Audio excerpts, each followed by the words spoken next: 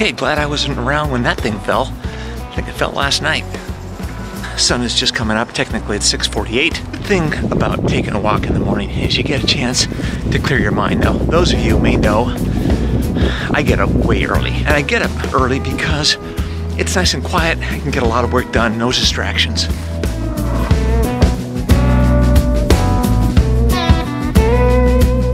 Get a chance to think. And thinking, man, that's underrated.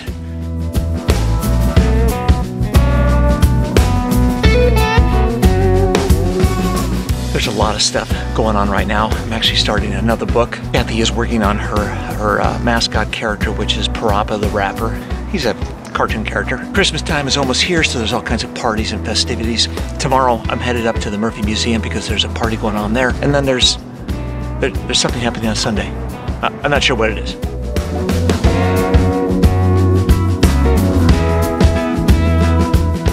The fires have been burning pretty steadily for the last week or so, well over 100,000 acres. So some areas of LA are really suffering big time. But here in Malibu, it's all quiet, which I'm very grateful for.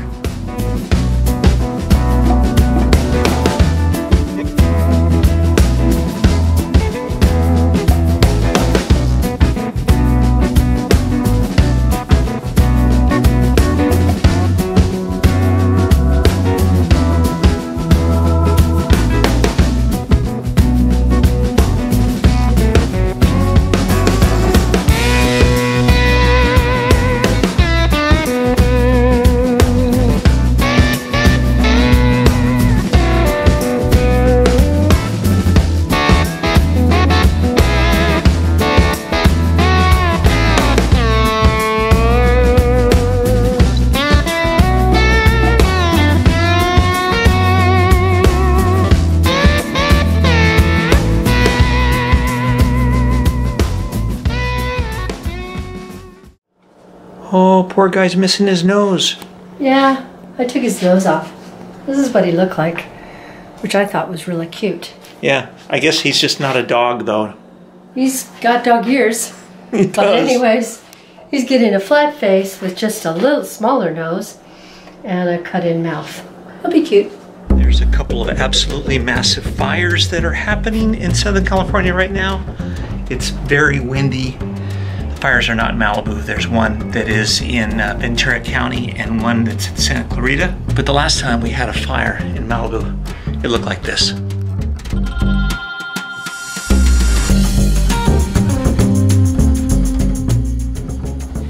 Not fun, as you can imagine, if you're in a town where you've had fires. Oh, I almost tripped over the dogs.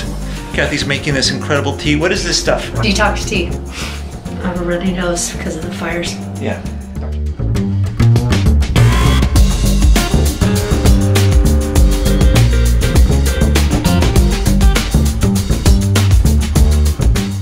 Time for some tea. It's been kind of a work day, but very grateful that we get to work in our pajamas.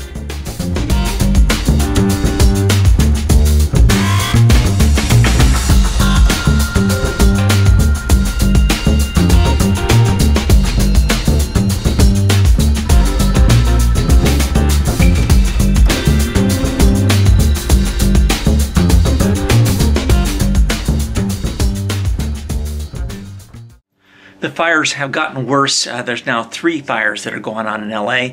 There's one in Ventura, there's one in Santa Clarita, and there's one that's over near us at the Getty Center. It's a little bit far away. It's not like right next door, but close enough that it makes the air smoky pretty much everywhere you go.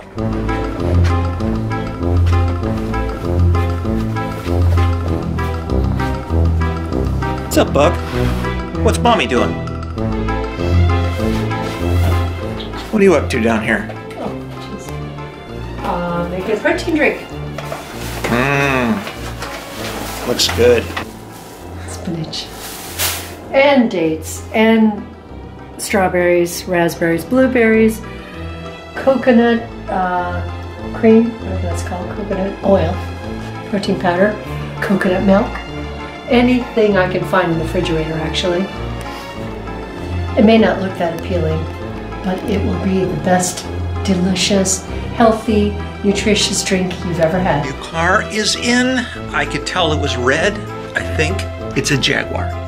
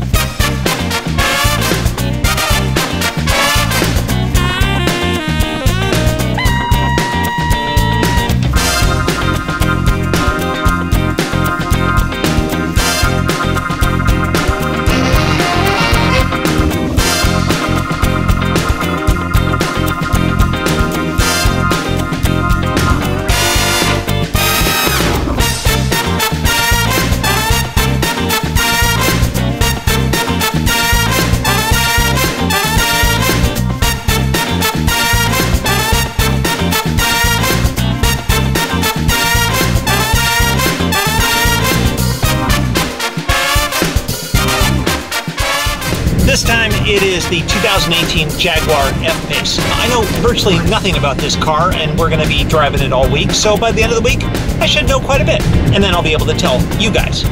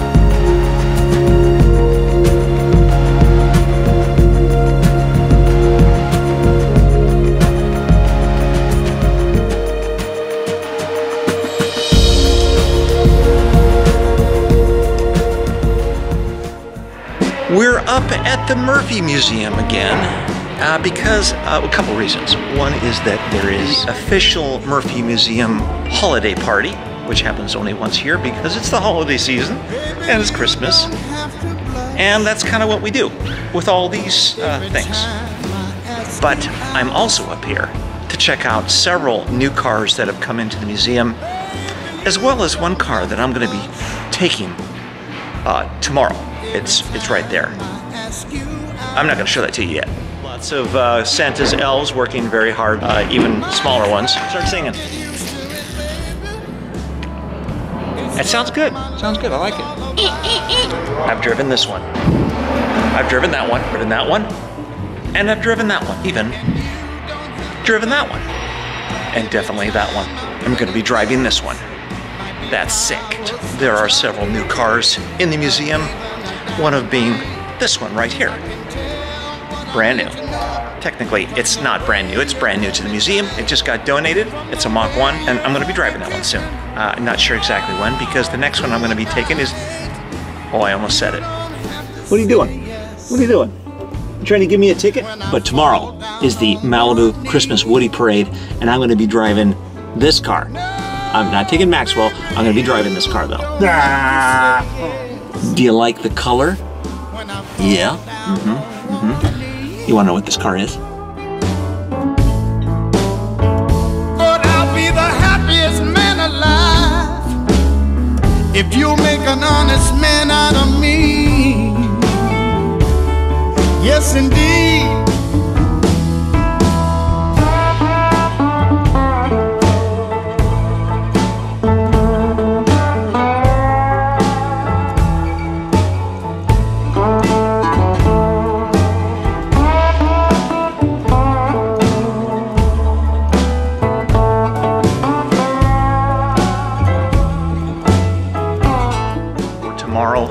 I'll be taking this 61 Cadillac to the Malibu Christmas Woody Parade. Maxwell will not be joining me for that, but we'll also be taking that 61 Caddy to the Wheels and Waves show on December 17th. You don't have to thank me every time I bring you things. Might be flowers and chocolate, or even a diamond ring. I can tell what I need to know from the way you hold me tight, from the way you hug and kiss me all through the night. Say you don't have to wear it if my ring weighs you down. No, baby, you don't have to wear it. So this is our 4th annual appreciation luncheon for donors, docents, volunteers. We don't really get together as a group because it's hard when you're scattered this way, but everyone likes to get together at least once, and we do it over Christmas. So we have an appreciation luncheon, talk about what's happened in the year, and look forward to the new year. And it's a little bit of a challenge this year because It is. of all the fires and stuff that are going on. So anybody who's been watching the news knows that we've had a horrific disaster in Ventura County this week.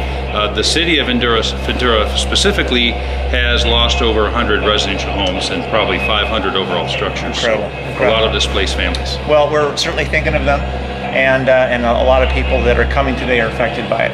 Yes, right? correct. Anybody who lives in Ventura has a story to tell. Yeah, okay, well, this will be a light at the end of the tunnel slightly, hopefully.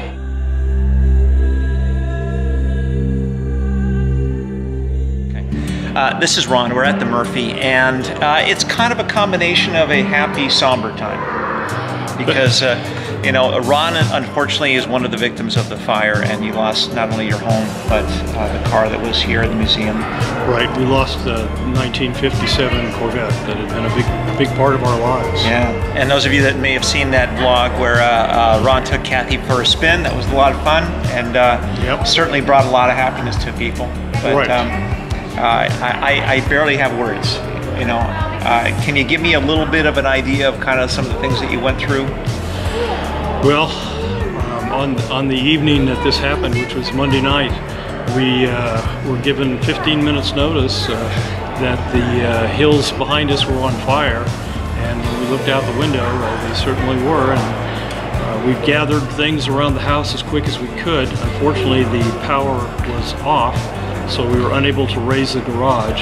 Why was the power off?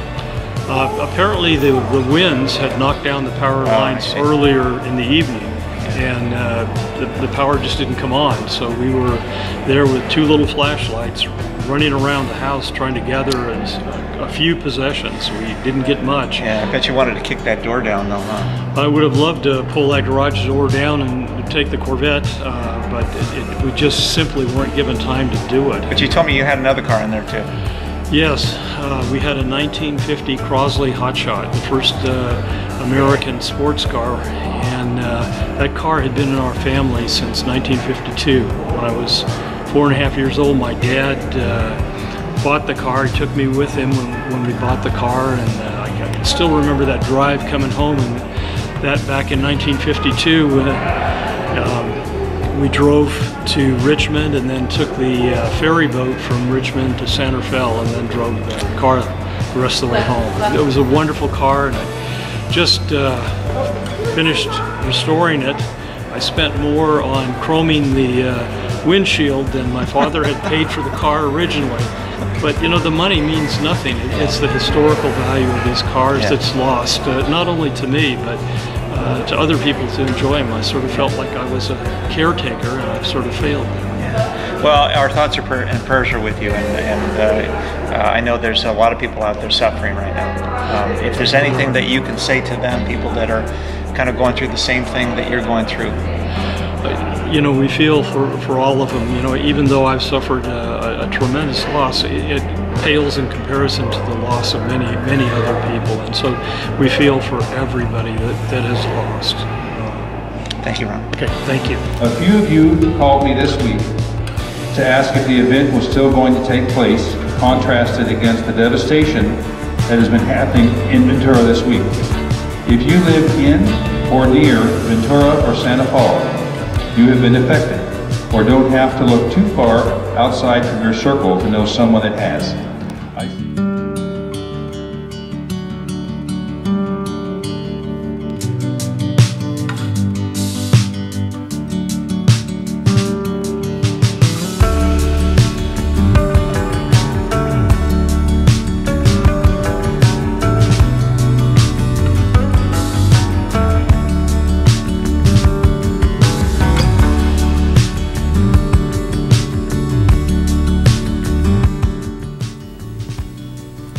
Tough, real tough for some of these people.